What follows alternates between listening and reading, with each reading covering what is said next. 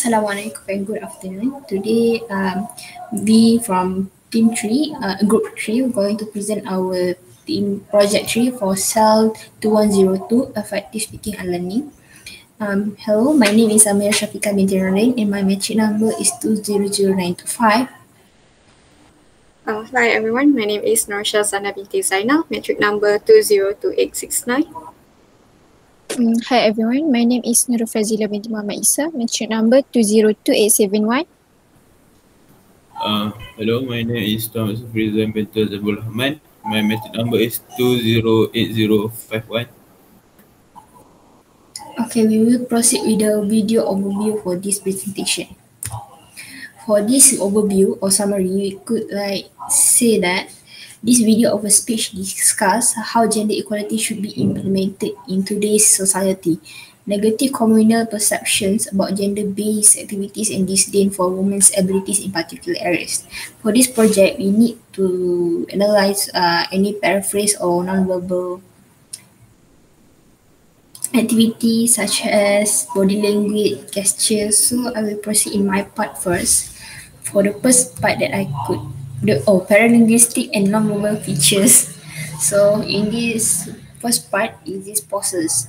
We could see that the speaker have pauses in the minute of 2 minutes and 40 seconds, where the speaker has a slight pauses between the expressions, too strong, too aggressive, isolating, anti-man, and attractive also. The speaker have these pauses to emphasize the expressions that has been used to call to label. Okay.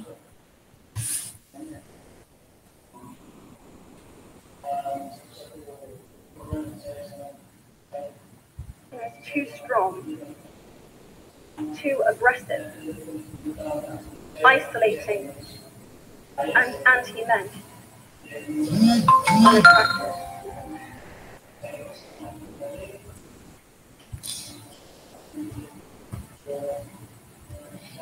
Next, we could see that in the second minute of 28 seconds to the second minute and 35 seconds, the speaker threw out a question.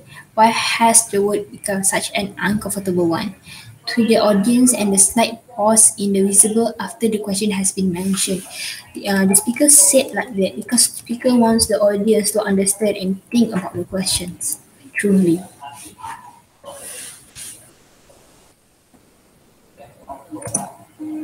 Why has the word become such an uncomfortable one?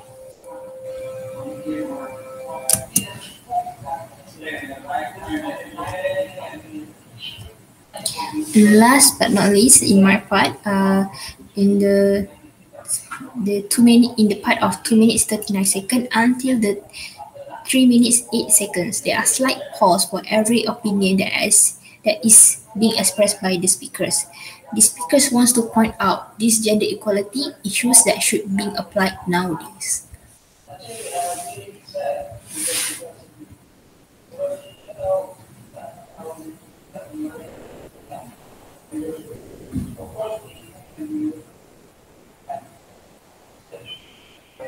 I am from Britain, and I think it is right that I am paid the same as my male counterparts. I think it is right that I should be able to make decisions about my own body. I think it is right that women be involved on my behalf in the policies and the decisions that will affect my life.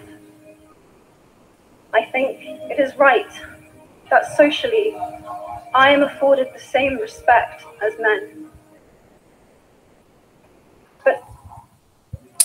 Thank you. Now I will pass this presentation to Syazana. Thank you, Amirah Syafiqah. So my part is I will explain paralinguistic and nonverbal features for intonation. I will briefly explain intonation. In here, there is two types of intonation, which is falling intonation and rising intonation. Falling intonation is most common intonation pattern in English. Is commonly found in statement, comments, information question, confirmatory question tag, and exclamation. The next one is rising intonation. Rising intonation is for choice, list, unfinished thought, and conditional sentences. So in this video, I want to list out 3 examples that show intonation. From the time frame 31 second to 39 second, the speaker has used falling tone intonation for the sentence. If there is one thing I know for certain, it is that this has to stop.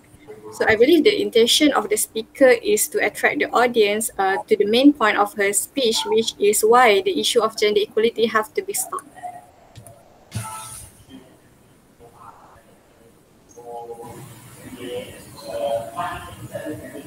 If there is one thing I know for certain, it is that this has to stop.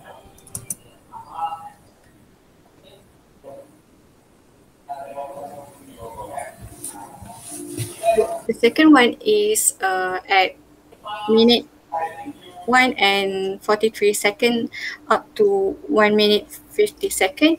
In this sentence, I decide I was a feminist and this seemed uncomplicated to me. The speaker has used short falling tone intonation. For the intention of the speaker is the speaker want to express her own opinion or stand by a statement.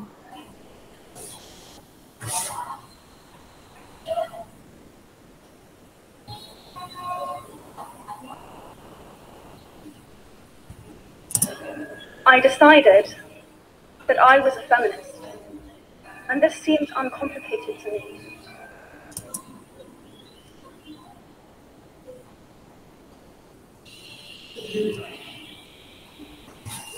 And the last example that I have listed out is at minute 3, 10 seconds up until 3 minute 21 seconds.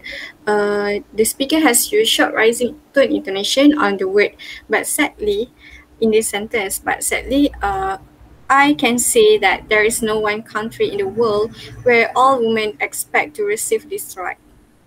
And I believe the intention of the speaker, the speaker has an intent to express a feeling to the audience.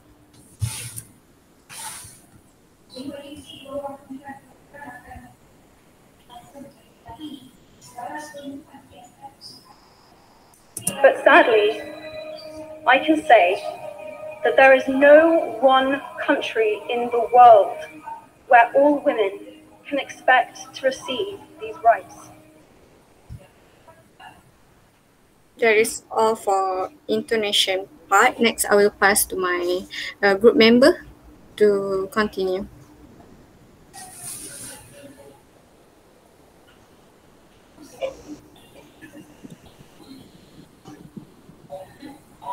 Fadzillah. Okay, next for my part, paralinguistic, nonverbal stress. So sentence stress is a pattern of stress and unstressed word across a sentence. Normally, this emphasis is on words that carry important information, although this can change significantly depending on the specific meaning the speaker wants to communicate. So in the video, stress that being used is at second 19 to second 23. The speaker stresses on the word more in this sentence, which is the more I have realized that fighting for women's rights. The intention of the speaker is in stressing the word more is to indicate that by now fighting for women's rights is more related to the content in the next phrase that she talks about. The emphasis is therefore on she realized more.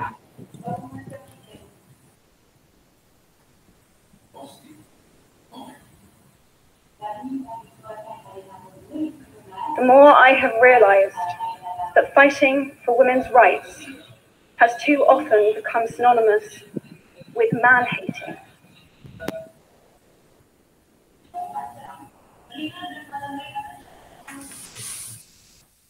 Next, at the second 24 to second 28, the speaker stresses on the word too often in the sentence, which is has too often become synonymous in man-hating.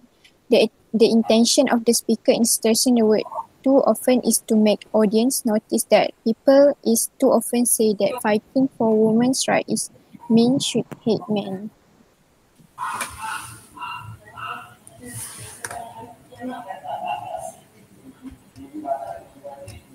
Has too often become synonymous with man-hating.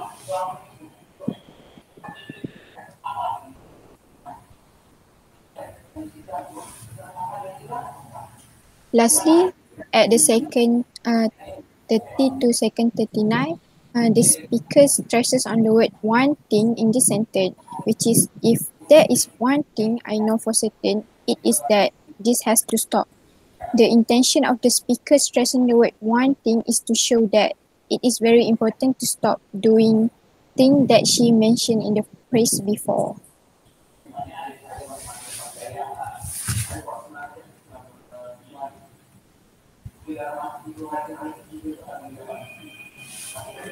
If there is one thing I know for certain, it is that this has to stop.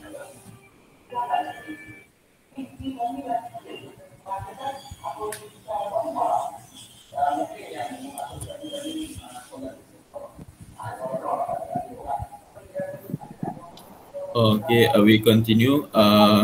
About paralinguistic and non-verbal features, eye contact. Okay, so eye contact happen when each other look at our at eyes at the same time. Okay, so in contact of human, eye contact is a form of non-verbal communication and is thought to have a large influence on social behavior. So from this video, we can see about 0.021 until 0.27 second. The speaker look around to make sure people listen to her speech about feminists. Because when a speaker want to give a speech in front of large group of people, she look at the audience to see if they are paying attention to what she is saying, because the speech is a serious issue.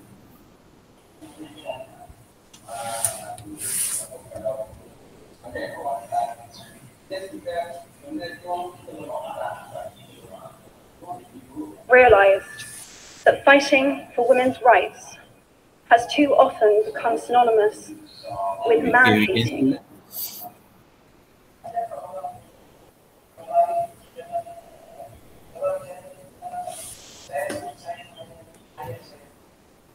Next, 0.29 second until 0.40 second, the speaker eyes look straight to make sure audience agree with her speech. Okay, for the intention is the speaker was a solemn expression so that the audience can think about and agree with what she is saying, because it is serious topic and perhaps half of the crowd agrees with her.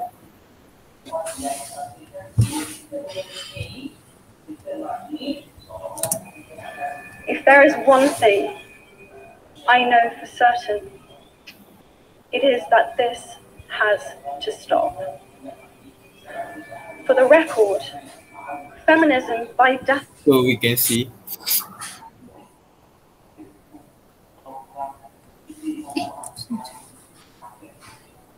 and lastly, minute 2:41 until 2:50, the speaker eyes look very sad and her eyes static away when she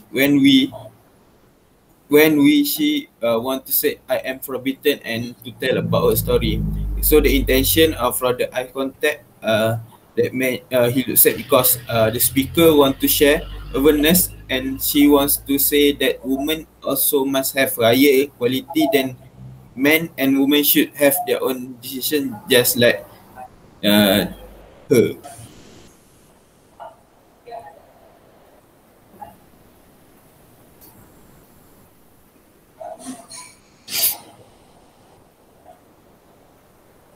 That I am paid the same as my male counterparts. Okay, we can see.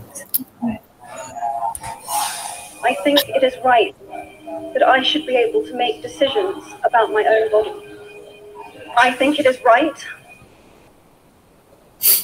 Okay, that's all from me.